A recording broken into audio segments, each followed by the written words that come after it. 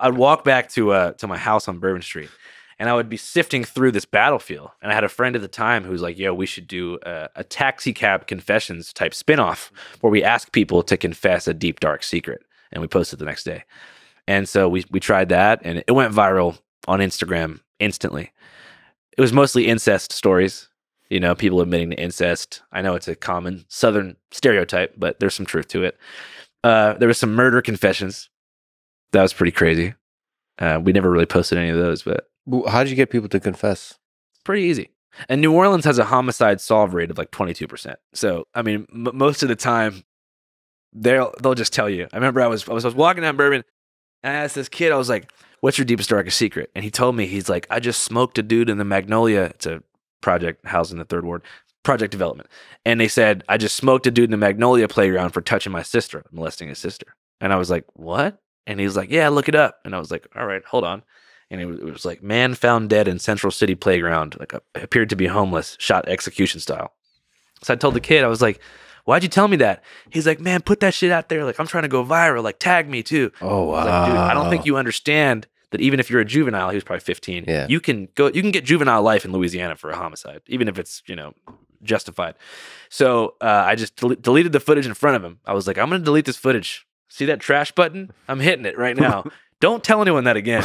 And he was like, all right, I appreciate it. And he walked off. But it's the little moments like that that I always remember. Anything for the gram, I guess. Yeah. After a while, though, it became sort of repetitive, you know, because there's only so many things that people can confess to that go viral, you know, and just.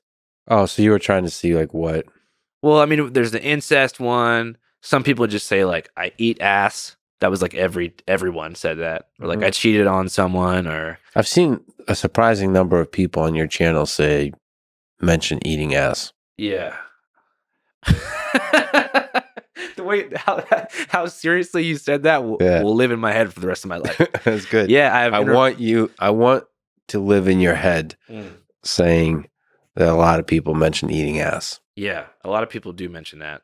Yeah. Also, that's kind of where I developed this magnetism for freestyle rapping. You know, everywhere I go, people rap. Not sure why.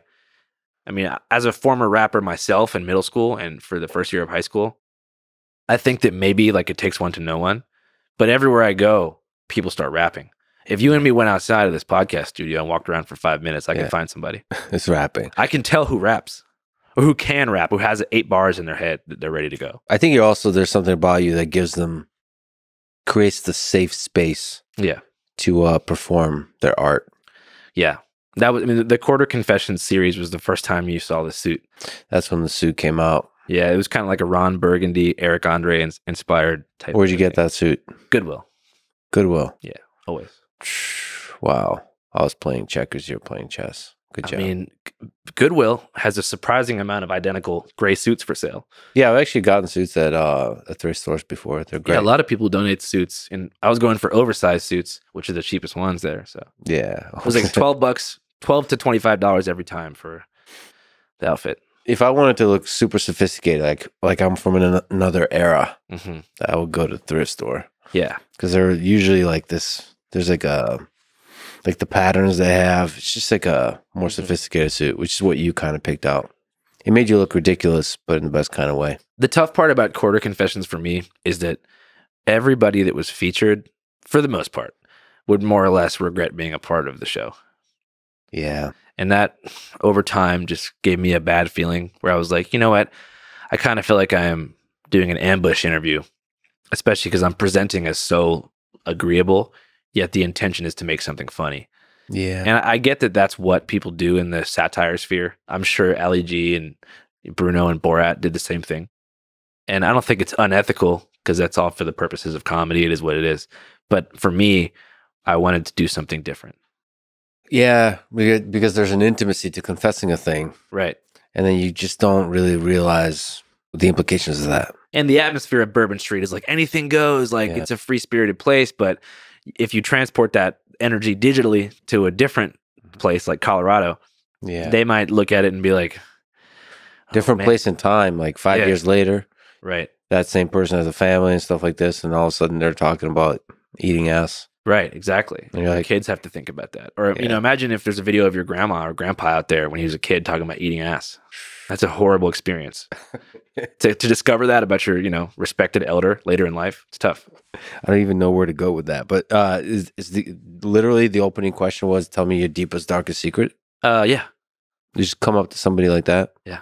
How often do you get like a no? How often, what's the yes to no ratio? Well, the weird thing is like we don't really extract answers from people. Like what makes a good interview is when they're ready to talk. Yeah. The more you have to talk and try to get an answer out of them, it's just not a good vibe. Like, so we kind of look for people who appear to be already ready to talk, open body language, like they seem confident and verbose, and we approach them first. There's a look. We wouldn't approach a shy person and be like, come on, tell me. No. What about a person with pain in their eyes? Oh yeah, we're interviewing them.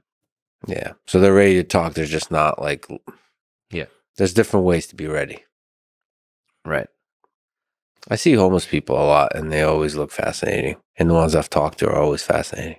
Yeah. We just did a video at in the Vegas tunnels, like trying to, obviously it got taken down by Fox, but whatever. I was going to make a joke that I didn't see it. We tried to help a lot of them by getting them IDs. And when I made the documentary, I had this idea that it's a big roadblock for them is getting identification. Without IDs, you can't check into a homeless shelter. You can't do day labor. You can't qualify for housing, nothing. So when we interviewed them, they'd basically tell us, if I had my ID, I wouldn't be here. And so we said, okay, we're going to really help this time. We're not just going to talk to them about their struggles. We're going to actively go out and get them IDs at the DMV. So we did that, and nothing really changed in their life. And we sat down with a recovery specialist who works directly with them day in and day out. And he explained to me that he's been trying to do the same thing I tried to do in a 1-week period for the past 10 years. And that they have deeper underlying traumas and pain that need to be dealt with far before they even take the steps to enter society as a housed person. That's a heavy truth right there. Breaking that shame cycle has to come first, because you got to think, right? Like, I'm from a generation that romanticizes vagrancy and homelessness to a certain extent, if it's called van life, or if it is done in a way that's sort of like Rolling Stone, Willie Nelson, hit the road. People who are above 50, they feel really embarrassed to be in the spiral of homelessness. They feel like failures. A lot of them have kids who they weren't there for. That's not the kind of pain that can be dealt with by giving someone a tiny home. Yeah. It's a good step forward, but for someone to really make a change, they have to want to change. And so it's, how do you help someone and guide themselves in the right direction? And if you're too paternalistic and you use shame as a method to get them to clean up, they're going to end up right where they started. Yeah. That's a tough truth to accept, because a lot of people want a quick fix to things. And I don't blame people who go out and give bologna sandwiches out to the homeless. And each case is probably its own little puzzle. Each person is so complex. Now imagine drug abuse, what that does to the brain. Yeah. Trauma, childhood trauma. There's so much to unpack. And then just the belief that they're the undesirables, that they don't deserve to be a part of society because they failed a fundamental obligation, like taking care of their kids.